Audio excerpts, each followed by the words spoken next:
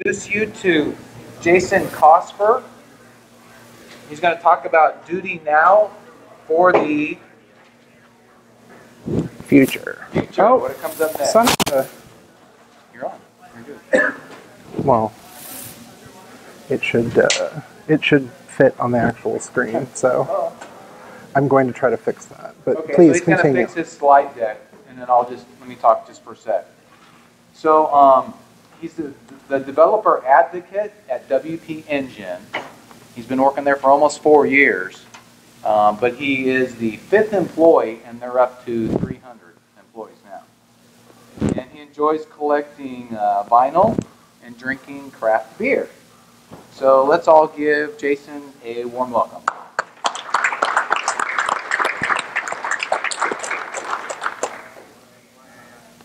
Sorry about the delay here, folks.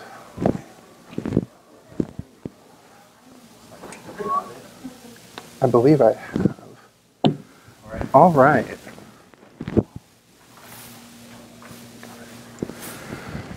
All right, how's everybody doing? Last presentation of the day. Pretty excited to kind of head to the after party and not have to listen about pressing words anymore. Well, this is a son of a really. I'm so sorry, you guys. Why did? Okay. Oh. I woke up at 4:45 this morning. Drove from Bakersfield to be here with y'all. As was mentioned, I work at WP Engine. Been there for quite a while now. I remember when it was 4 other guys in a cubicle. And now we've got multiple offices, tons of people. Like, people walk up to me and say, "Hey man, how's it going?" I'm like, there's so many people, it's like I don't even know, have I met the person before or not? And I'm just like, "Hey guy, what's going on?" Anyway, so it's a brand new talk. I'm kind of excited to give it to y'all for the very first time. So, in the past, this information has been suppressed, but now it can be told. We're not all Devo. We're all devs. How many of you feel like you're a developer? Show of hands. That's actually really great.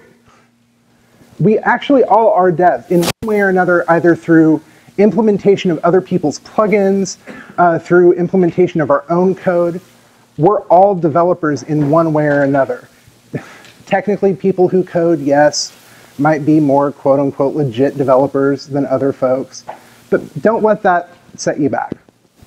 Anyway, today we're going to look to the future. As Kanye likes to call it, the future. So let's talk about the future. How many of you have heard of PHP 7? Right, PHP, next version. They're skipping 6. It's like that much of a monumental change. The latest stable version of PHP right now is 5.6. I'll touch on that a little bit later, but PHP 7 is the new hotness. It's actually ridiculously fast. Current tests show that a nearly 2x or 100% performance improvement over PHP 5.6. Now, the PHP 7 beta is actually really soon. It's likely any day now. I think it's supposed to be June 8th was the target date. People will be able to start developing on that, and actually already have very shortly. The release of PHP 7, this nice thing that will make your code faster, that they've really worked hard to make sure works well with WordPress. Since WordPress has almost a quarter of the market now, especially in PHP, as far as PHP goes, it's even higher. Because of that, they've made sure that it works with PHP 7, that some general WordPress will work with PHP 7. It releases on November 2015, probably. How many of you have kind of ever waited for something to come out and then, oh, well, we needed a couple more days. We needed a couple more weeks. If any of you have ever waited for game updates from Valve, okay. The laughter is all I needed. So there's a PHP 7 Vagrant where you can kind of start working on development of PHP 7 today. How many of you are familiar with Vagrant? Okay, like a little more than half the crowd, that's good. This big, long explanation. You can go ahead and read it if you want, but I'll give you the TLDR. Vagrant creates and configures virtual development environments. Makes it... You guys hear me okay? Okay. Virtual development environments. It makes it super easy to use. Now,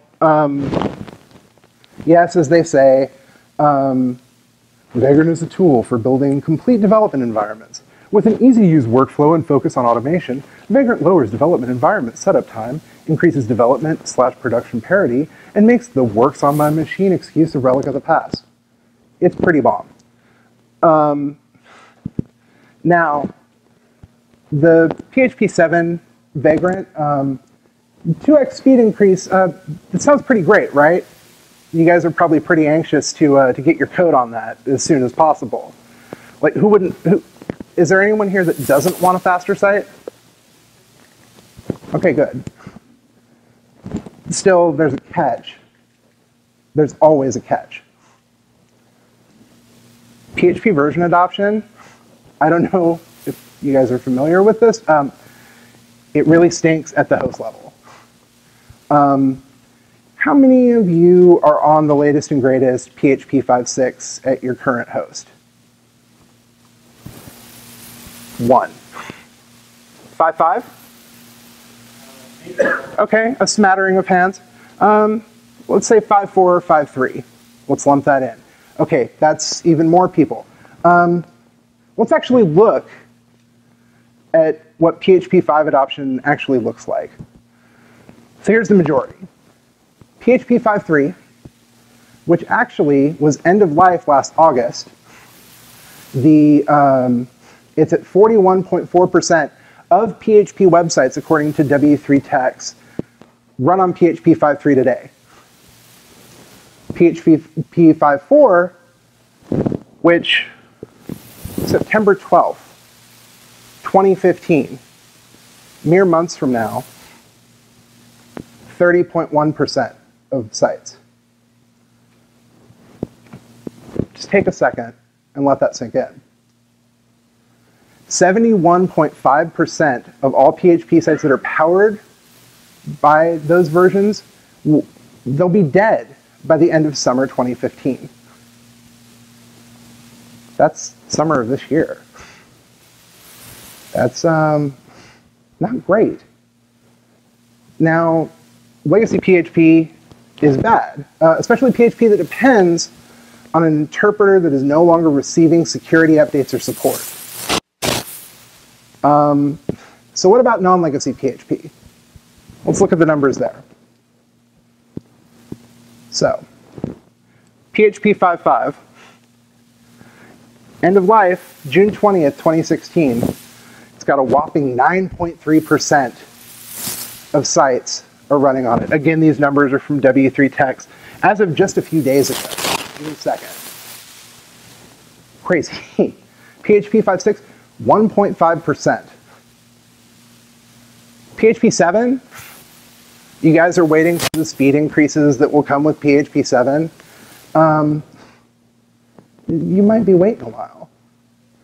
And PHP 5, as you can see, end of life next year. This time next year. And remember how many people rose their hands for being on a PHP 5.5 server or service today? Those numbers are abysmal. Now, I feel like maybe I'm talking you guys out of wanting to develop for the future of PHP. But That's not what I'm here to do today. Still, how long is it going to be until enough hosts support PHP 7? Say it comes out in November. Okay, let's, go ahead and treat the estimate as an actual, solid one. 12, 18 months before PHP 7 is available on a trickle of cutting edge hosts. Maybe you'll get someone who a few days after PHP 7 is released, maybe a month, someone I'm gonna hack on PHP 7 over the holidays, and it's a super cutting edge beta feature, but still, that's not a lot of hosts. How long can we wait, really? Fortunately, there is another. Anyone know the other? HHVM. Now, HHVM, let's kind of go into it. What is HHVM and how is it better? This is another lengthy slide, but HHVM compiles PHP to an intermediate bytecode.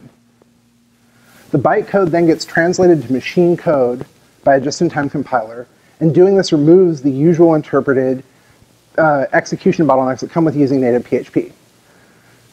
So here's the cool part. On top of that, HHVM analyzes your code as it runs. It then, after it collects enough data, it optimizes what it considers to be frequently invoked and expensive or heavy memory pieces of code. So it's fast, it's smart, it's really, okay, think of, how many of you have ever had to run a Java app on your desktop? Most of you, right? Are they ever fast and easy to use or feel native and great? No. They suck out loud. But HHVM, because it actually compiles your PHP, it's like running more, say, like a native app. So you actually get the speed benefits, you get some of the things that come along with being an actual compiled rather than interpreted application. How much faster, though? So using WordPress 4.1 with 20 concurrent users, the number of requests per second that PHP 5.5 could handle, 256. PHP 7, 627.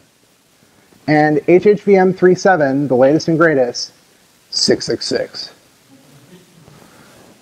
That's pretty rad. Even a little metal hand. I'm sorry, I'm very proud of that. I'm also 13. Latency on all of these requests, at the same 20 concurrent users, WordPress 4.1, PHP 5.5, 78 milliseconds. Lower is better in this case. PHP 7, 32 milliseconds. That's pretty great. Slightly a little quicker. Slightly. HHVM 3.7. Now, you can probably tell that I'm a fan of HHVM over PHP 7. I think that once PHP 7 starts getting implemented, both projects will kind of keep things moving forward. PHP has kind of been like this entrenched player for such a long time that the HHVM project, which is a few years old now, motivated the PHP project to start picking up and doing these improvements to the engine. Otherwise, we'd still be looking at PHP 5.5 class oh, well, maybe we can get another extra 100 concurrent users, things like that. This is actually motivating PHP 7 to be better. And I honestly, that Vagrant, which are in my slides that I've linked on Twitter at Booga, if you want to follow, B-O-O-G-A-H. Yeah. So, but those, anyway, I lost my train of thought, and I'm very sorry. HHVM, however, it's fast, and PHP 7, they're going to keep pushing themselves. So what's the catch with HHVM?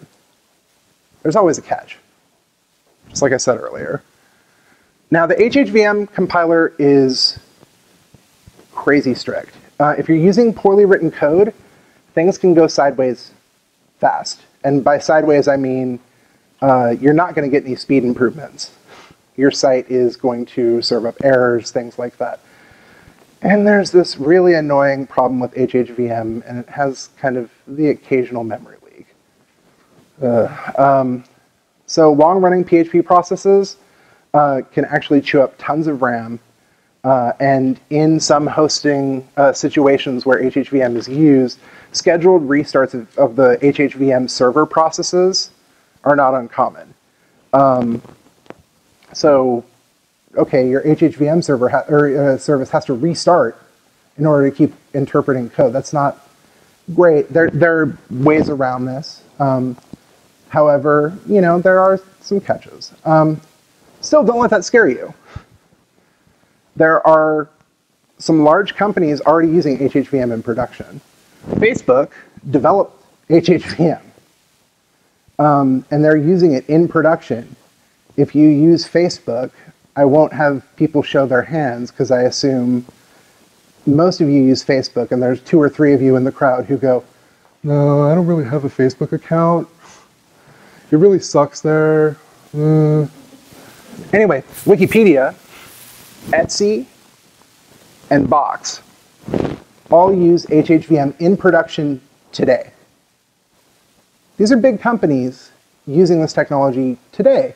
And there are hosts that are already HHVM ready. I would be remiss if I didn't mention that WP Engine supports it, as I work there. However, DreamHost has rolled out a really great HHVM implementation with DreamPress 2. Pagely also has a fantastic implementation. SiteGround just rolled it out for particular users. SiteGround's here today. You should maybe talk to them about that if you're interested. And Kinsta as well. All of these places already give you the ability to run your code in HHVM today. Now, how do you make sure that your code is HHVM ready? How do you make sure that you're not going to just upload it, turn HHVM on, and things are just going to start falling over? Fortunately, there's an HHVM Vagrant, just like the PHP 7 one, and it's actually made specifically for WordPress development. Would you like me to tell you about it? Sure. Because if not, too bad. That's really where the rest of my slides go. HGV. And I don't know if you noticed that URL, but yeah, we kind of built it. I'll give you guys a second to copy the URL and for me to take a drink of water.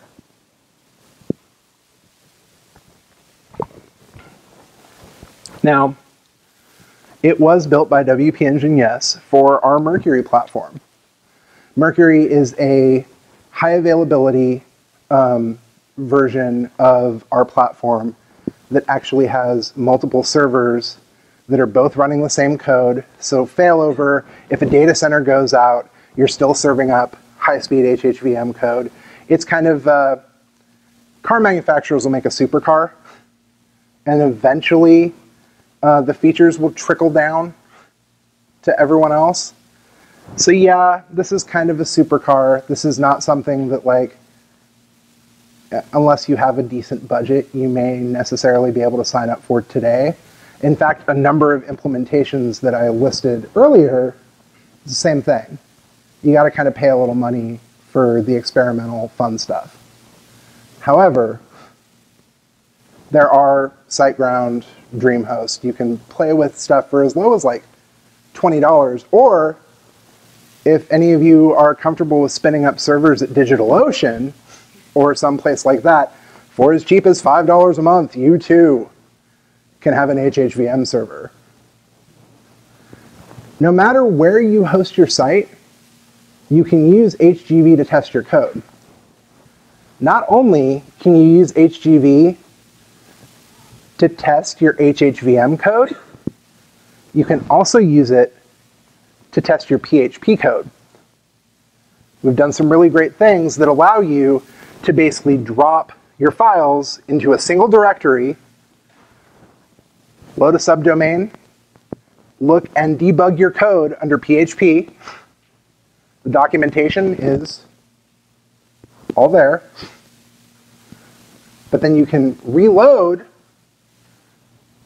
a secondary domain with HHVM and test your code there as well. So you actually get the advantage of being able to test both PHP if you decided to deploy to PHP, or HHVM if you actually have one of the great hosts to have implemented it already. Now, HGV, I'm going to toot the horn a little bit about this. We're really proud of it. We built it with members of the TinUp team. TinUp is well known for its Vagrant, VVV. Show of hands, people familiar with VVV, kind of, sort of? The nerds in the crowd. Love it. So, VVV, it's kind of like one of the de facto standards for vagrants and WordPress development. So we got the guys who did that to help us with this. And there are some development teams that have actually switched their entire team. I can't tell you who, I really want to. I can't. That are actually using it en masse now to test against PHP and HHVM. Also, it comes included with a bunch of debugging and benchmarking tools. Xdebug, XHProf, Siege, you can actually test, like load test. Comes with the WordPress plugins Query Monitor, Debug Objects, and Debug Bar, all installed by default. So basically the entire environment, the WordPress install, everything is set and ready for you to import your content and start hammering on it and testing your code against this sort of future of PHP. Now, installing HGV is easy-ish. I'm not going to front. I hope you guys are comfortable with the command line and prerequisites. I see a lot of Macs in the audience, which is very fortunate because these instructions are for Mac. You have to have Git installed, VirtualBox or VMware, Vagrant, and the Vagrant Host Updater plugin. If you're interested in doing this, you should copy this short URL because it links to all of this so you don't have to take any notes. But basically, this will install Homebrew. You guys familiar with Homebrew, Mac people? You might have already had it installed, yes. So you can skip that. You might already have Git installed if you're a developer, of course. Here's where it gets fun. VirtualBox and Vagrant, you can actually install those via Homebrew as well on the command line and keep them up to date. Brew install, Castroom, Cask, Brew Cask. It's kind of a redundant sounding command. I'll grant you that. However, once you have that installed, Brew, Cask, install Vagrant, installs Vagrant for you. You don't have to download something, go through your whole downloads folder to try to find the thing you just downloaded, open up a disk image, click, install, wait, let it chug along for like forever. That just installs it for you. And you never have to worry about it again. And then when you update, you can use the Brew Updater to update to new versions. Also, Brew Cask install VirtualBox. That'll take care of the whole mess there for you as well. And once you have Vagrant installed, plug and install Vagrant Host Updater. Hopefully all of that rambling will have given you enough time to copy that URL so you can just... I hate telling you to copy and paste some commands because that's some like lazy stuff, but I'm trying to make it easy. To install it, I don't have a URL for this. There's actually instructions on the HGV page, but it's as simple as cloning our GitHub repo, changing the directory to HGV, and then, since Vagrant is installed, just typing Vagrant up. Once you do that, it'll start kind of chugging and churning, installing all the prerequisites, installing all the things that, that you need to get running with this. So while HGV installs, do like Don Draper and make yourself a drink. It should only take about 30 minutes, so you might have time for like 2 drinks if you're not making cocktails and like a beer. Now, once it's installed and you have it and you can start playing around with it, it's time to get to work. So one of the features that we've added in HGV is local file access. Okay, that does happen with most Vagrants, but you can use your favorite text editor without having to do any sort of wonky fun stuff. And the data directories are fairly simple, where HGV was installed, probably your home directory, HGV data, sites, and you can, and plugins and everything else. You can just edit right then and there using your favorite text editor. Say you use TextMate, I don't know. That's what I use because I'm cheap and it's free online. Sublime Text, etc. Or if you're old school and like VI or Emacs, you can do that too. Or you can SSH in just by a simple Vagrant SSH command. It logs you right into the box. Doesn't prompt you for a password, anything else.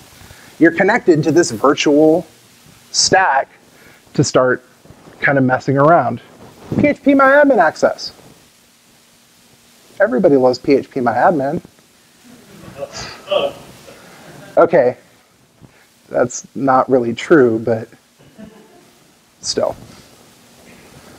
So we're on HGV 1.2 right now. We've put out a couple releases. It's been fun, but currently HGV 1.2 doesn't allow for multiple domains. So you basically have one install, and then if you want to test your code, you have to either spin up another install or delete everything in the Vagrant. That's stupid, right?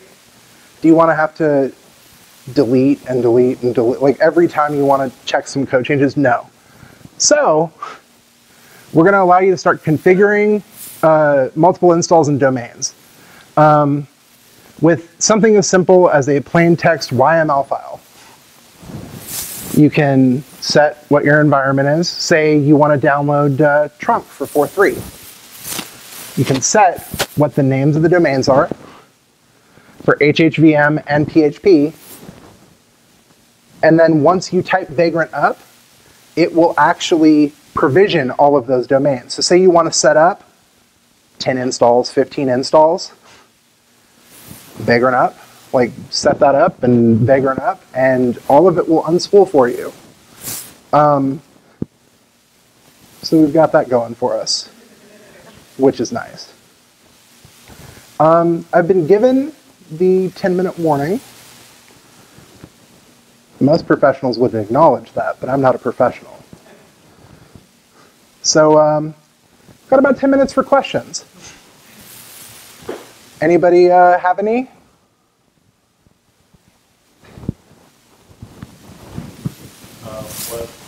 So as you've been playing around with it, what are some of the code from contribute plugins that have caused the most problems? You know, okay, so the question was, as I've kind of played around with HHVM, correct? Yeah. As I've played around with it, what code has caused the most problems? You know, one of the nice things is we've, at WP Engine, we've been working with Facebook and the team on HHVM to kind of make compatibility work fairly well. A lot of the stuff in the repo, they've gone through a lot of trouble to make sure PHP frameworks, WordPress, other popular applications just run. A lot of the stuff we run into is custom code that tends to be problematic there. And in that case, the debug output is fairly revealing as to kind of, you know, what you can fix. And, well, I mean, it doesn't tell you what to do, but naturally. So is that kind of... It's custom code mainly. I'm not going to stand up here and shame some plugins or anything else, but yeah, but a lot of it is just custom code. A lot of it is just stuff that people kind of have written, maybe not necessarily have written unit tests for or things like that, and just really can kind of tend to be sloppy with. Cowboy code, things like that. John? My question is almost the same, but I'm going to try to rephrase it. So, okay. Are there any like coding patterns or things that commonly blow up in HHVM? And I get you're saying it's custom code, but is it like... So the question was, are there any common patterns for the people on the video that we're seeing that kind of blow things up, as it were? So I'm gonna be honest. I'm not necessarily the developer that troubleshoots those things. I'm just the speak guy.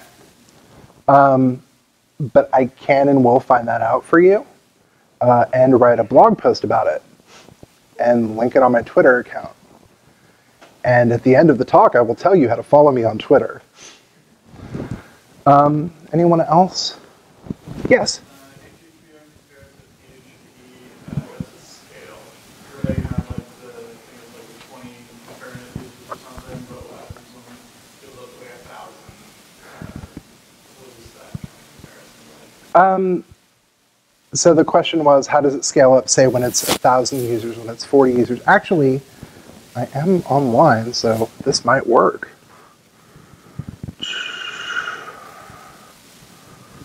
No, I passed it. No, I didn't. There we go.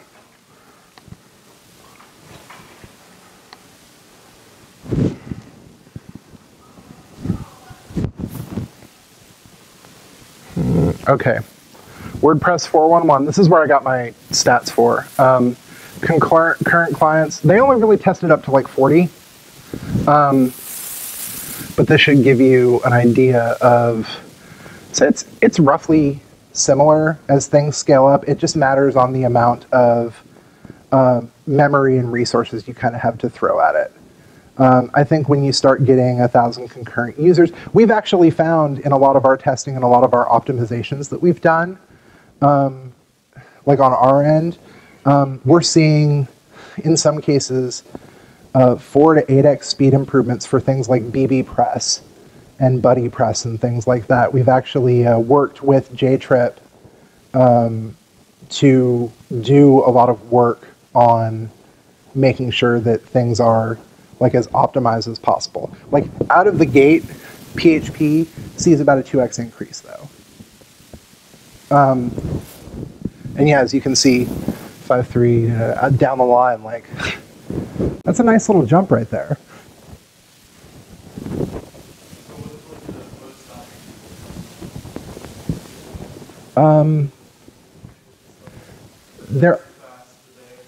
So what's stopping people from switching to HHVM today is mainly support at the host level. There are hosts that are, that are implementing it. I wouldn't be surprised. Mendel's not in the room. I would ask him, and he probably wouldn't cop to it if they were, but I'm sure GoDaddy and any of the EIG companies, Bluehost, things like that, are working on an implementation of HHVM like in the near future. Like, I'm sure that's on the horizon. I saw John's hand go up again. Well, I was going to ask you with the performance section stuff. So Mm-hmm. a lot of hosts are still 5.2 even. Yes. And we all know WordPress core is written for 5.2 without a lot of the newer fancy coding namespaces, et cetera, et cetera. How much does that affect performance when you go to something like PHP 7 or HHVM? Does it run way better if you're writing more modern code time? And the question for the folks watching at home, or out in the audience who couldn't hear John, was, wow, I can't believe I blanked. I got it. Coding style. Yeah, does coding style matter between 5.2, etc.? Yeah, definitely. Using kind of more modern, especially actually with PHP 7, even though there's no host that implements it today, anything else, PHP 7, if I've read correctly, of course I haven't had much of a chance to play with it myself either, but if I've read correctly, if you write your code to 5.6 standards, it should just run on PHP 7. I'll believe that when I see it. I can fire up the Vagrant and test it out, I guess. However, and they, again, they have optimized for WordPress core. So even though it's written to 5.2, I'm sure that, and they're going to keep following it because it's such a popular framework. Does that answer your question? Good enough. All right. I'll take it. Anyone else? Y'all just want to like get to dinner or home or the after party. So, as I promised, HGV 1.3 probably in the next month or two. We're trying. It's not on GitHub yet, but when we release it, you can bet that, well, I will tweet about it. Again, desperate grab for followers on Twitter. Or WP Engine will also tweet about it as well. So, yeah. Let's code for the future of PHP and the future of WordPress. Thank you.